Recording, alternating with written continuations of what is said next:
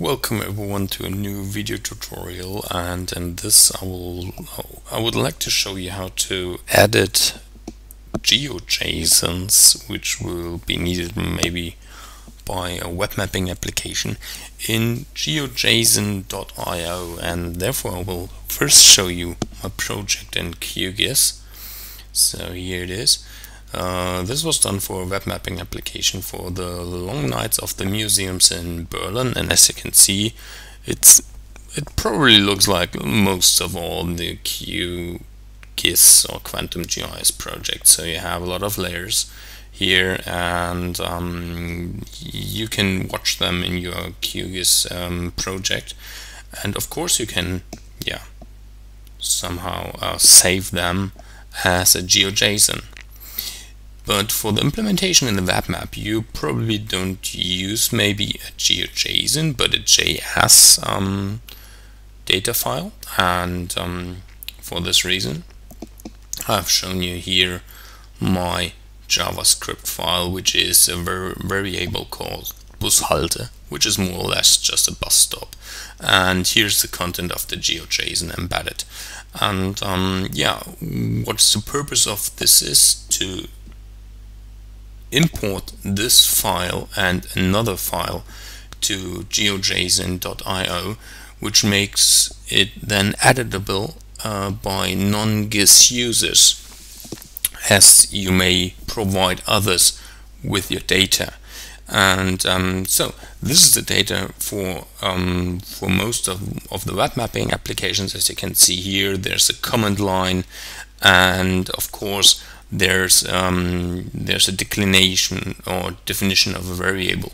So for adding this file to geojson.io, you have to change some things. So let's have a look here to busstops.geojson, which is more or less just the embedment here, or the inner part of that JS file. So I'll open that as well, and as you can see here, same things, but what is missing are the comments, because geojson.io don't like comments. So we will take this file, busstops.geojson, and drag them directly into the geojson.io web mapping application. So here's a tab. Let's go back to this and just move them over. So now you can already see your features in geojson.io with simple markers, so you don't have the symbology you have maybe used in your web map if it is not defined in the variable itself. And so these are custom markers, and you can see here all the attributes. So all the attributes that are part of your QGIS project and also part of your extraction are part here in the geojson.io interface. You can edit them and click on save. You can change the positions of those features just by press cancel here, just by going into the edit layer mode, and you can simply drag them around, locate them to a new position. You can remove points. You can add some new points by just clicking here on this and place a new marker somewhere here, and by checking it again, you can also give him new variables like the latitude, which could be something like .51, I don't know, and press on save. But keep in mind that adding here something like a latitude doesn't mean that it is a real latitude of that point. It is more or less just a name or an attribute, like the line number or something like this. So you can see here as well a table with data. So and you can have a look at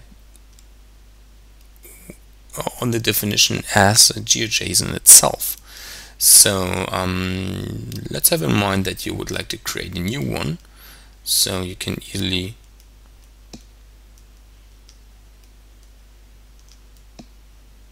locate here new point, which is now here on the bottom, and I will now add something like an ID, which is 1 2 3 4. Click on save.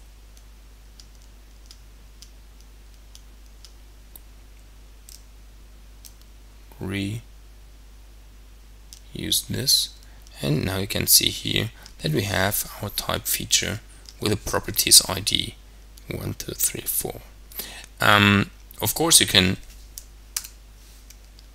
directly put something into here, so like the name,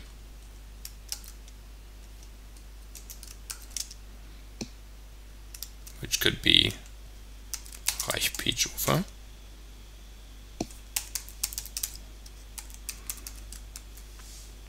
Sounds very German, I think. And by rechecking here, you can see the same attribute in the GeoJSON.io web map. So what's the purpose behind? Just copy the code and add it to your definition of the file itself.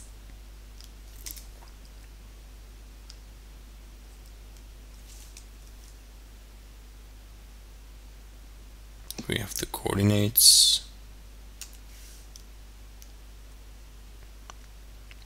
and actually this is it, more or less. But now we have a little problem here, because let me show you something. I will just close this, close without saving. And what I will do now is I will try to add a new layer to this. So let's go back to my files. Here we have a directions layer. Now just copy that over. What is happening now, it is it's completely throwing away all your previous data, and he will add that as a new layer or a new project.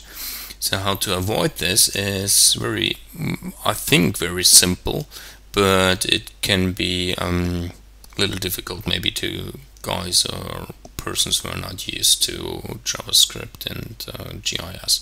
So let's open this bus stops GeoJSON once more, and you can see here that we have always this content like type, we have a feature, and we have the attributes like ID, property, and then we have some properties. This ID is just generated one. Then we have the properties with variables like latitude, longitude. Line number 1 is 7, line number 2 there's nothing in it, and so on. And then you have the title, and in the last part here we have a tab called geometry, which says this is a point, and we have some coordinates for that point pair. But we can enhance this GeoJSON file by just adding new content, and as you can see here in the upper part, it's a feature collection. That means you can collect several features in it, and those features doesn't have to be the same type. So I will now open up directions geojson.geojson and copy all the content here from beginning with type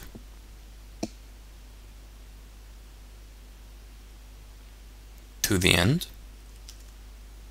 Copy, go back to busstops.geojson. As you can see here, I've made a comma, and I will paste that in the end. Checking for not having any comments. Looks fine. And I will save that now as a new file. Save as